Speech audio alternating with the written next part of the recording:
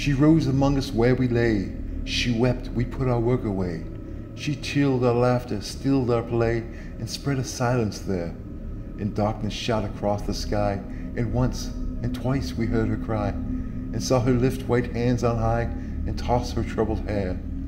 What shape was this who came to us, with basilisk eyes so ominous, with mouth so sweet, so poisonous, and tortured hands so pale?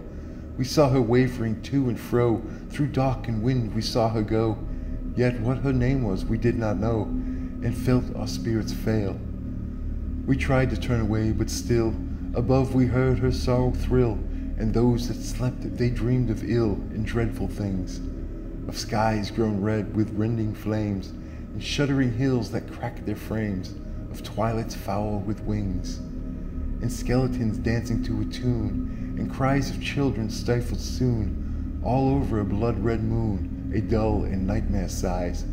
They woke and sought to go their ways, yet everywhere they met her gaze, her fixed and burning eyes. Who are you now? We cried to her, spirits so strange, so sinister. We felt dead winds above us stir, and in the darkness heard a voice fall, singing cloyly sweet, heavily dropping through the heat, heavy as honeyed pulses beat, slow word by anguished word.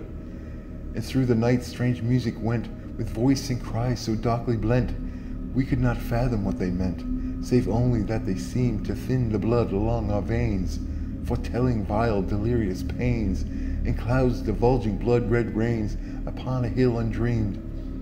And this we heard, who dies for me?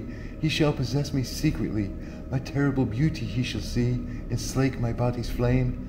But who denies me cursed shall be, and slain and buried loathsomely, and slimed upon with shame. And darkness fell, and like a sea of stumbling death we followed, we who dared not stay behind.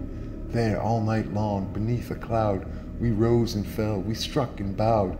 We were the plowman and the plowed, our eyes were red and blind.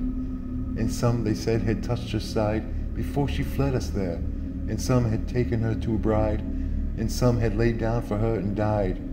Who had not touched her hair ran to and fro and cursed and cried, and sought her everywhere.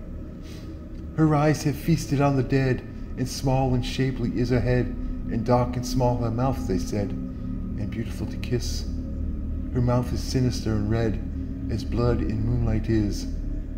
Then poets forgot their jeweled words, and cut the sky with glittering swords, and innocent souls turned carrion birds to perch upon the dead.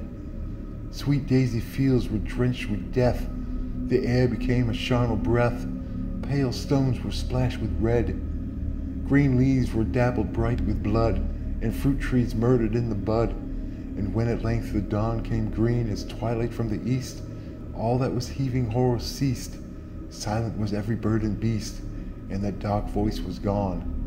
No word was there, no song, no bell, no furious tongue that dreamed to tell, only the dead who rose and fell above the wounded men, and whispering in wails of pain, blown slowly away the wounded grain, blown slowly from the smoking plain, in silence fallen again, until at dusk from God knows where, beneath dark birds that filled the air, like one who did not hear or care, under a blood-red cloud, an aged plowman came along, and drove his share through flesh and bone, and turned them under mold and stone. All night long he plowed.